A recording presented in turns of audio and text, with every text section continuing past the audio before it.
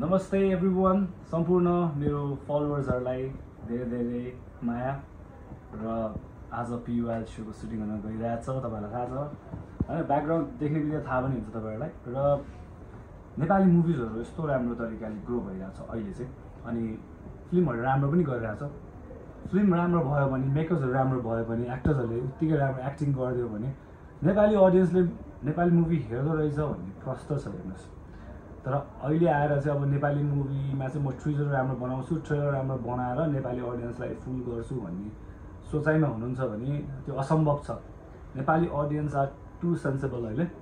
अनि एकदम चाँडै हुन्छ नि एनालाइसिस गर्न सक्नुहुन्छ उहाँहरूले ज्याकी एन्ड 21 को मेकर्सदेखि लिएर प्रोडक्सन वाइजदेखि लिएर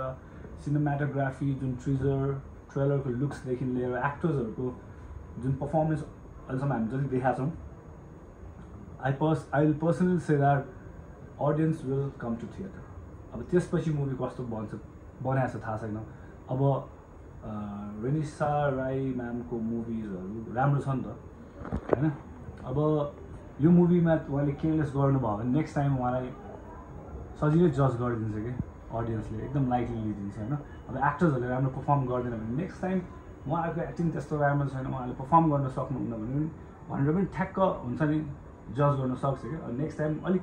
लाइटली पनि लिइदिन्छ अडियन्सले अनि जान पनि मन गर्दैन क्या so every time you have to prove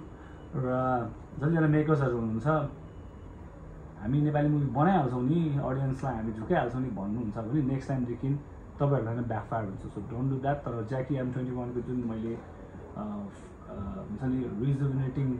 looks देखाएको छु स्पेसली ट्रेलर टिजर गीतहरूमा आई थिङ्क केही न केही छ यो मुभीमा एन्टरटेनमेन्ट त डेफिनेटली छ र एन्टरटेनमेन्टको साथसाथै मेसेज पनि भयो भने सुन्न सुगन्ध होइन किनभने फिल्म हेर्न जाँदाखेरि रमाइलो होस् एन्टरटेनमेन्ट होस् भन्ने सबैले चाहनुहुन्छ तर at the same point message पनि भयो भने बवाल नै हुन्छ जस्तो लाग्छ मलाई र लाइफको बारेमा धेरै छ जस्तो लाग्छ लाइफको अप्स एन्ड डाउन्स होइन आफ्नो करियर होइन एम्बिसनलाई कसरी बेटर वेमा लाने यो सबै कुरा छ जस्तो लाग्छ मलाई टिजर ट्रेलर हेर्दाखेरि so best wishes to Jackie team र आज ज्याकी टिमको कास्ट धीरज र जसिता आउँदै हुनुहुन्छ सो उहाँहरूसँग यही लाइफको कुरा मुभीको कुरा र एट द सेम पोइन्ट मुभीमा कतिको पोटेन्सियल छ र दर्शकहरूलाई चाहिँ निराश गर्नुहुन्छ कि हुँदैन त्यो मेन कुरा त्यो विषयमा कुराकानी गर्छु शनिबार पियुएल शो हेर्नु होला र वैशाख 21 गते डेफिनेटली ज्याकी M21 पनि हेरिदिनु होला राम्रो छ भने माउथ पब्लिसिटी पनि गरिदिनु होला सो केही क्षणमा धीरज and Jasita in my vlog. Alright, welcome to my vlog one more time, Dhiraj, Jassita.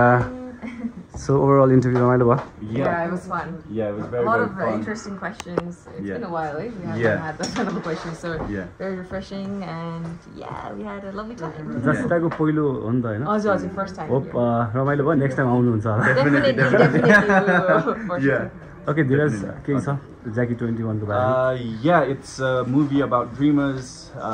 It's about family. It's about passion. It's about love. So please do come and watch Jackie M21 वैशाख 21 गते on Thursday.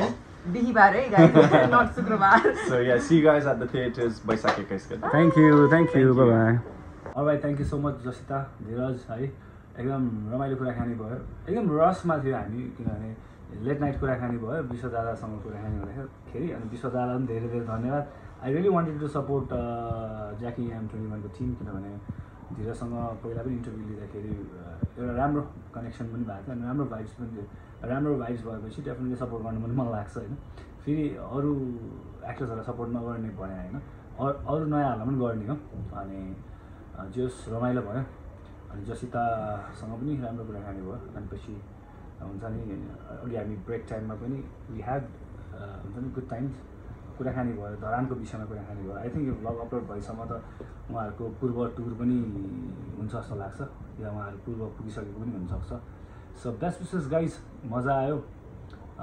जस कुराकानी भएर र जति हामीले कुराकानी गऱ्यौँ त्यसरी नै फिल्म राम्रो भइदियो भने आई थिङ्क तपाईँहरूलाई अडियन्सले अझै माया गर्छन् र नेपाली फिल्म पनि बेटर हुनमा चाहिँ तपाईँहरूले नै एउटा इटा थप्ने काम गरिदिनुहुन्छ है so one more time cheers and वैशाख 21 गते Jackie M21 at the same point do subscribe my vlog अनि यसो इन्फर्मल कुराकानी vlog मार्फत हामी गर्नुपर्छ सबैलाई धेरै धेरै माया र विशेष धन्यवाद मेरो ब्रदर सिरसलाई पनि फ्रेममा एकचोटि ल्याइदिनु प्लिज प्लिज ब्रदर म ल्याउँछु है तिम्रो फ्रेममा ओ इज द गाई अघिदेखि सुट गरिरहेको थियो सो ओभरअल कस्तो लाग्यो तिमीलाई पर्सनली रमाइलो लाग्यो गफ गफ रमाइलो भयो तर फिल्ममा के छ जसलाई डान्सिङ टाइपको अलिकति टाइप छ होइन तर नेपालको फर्स्ट टाइम होला डान्सिङको मुभीहरू जस्तै हिन्दी फिल्मको एबिसिडी जस्तै टाइपको इक्जाम्पल जस्तो बन्छ जस्तो लाग्छ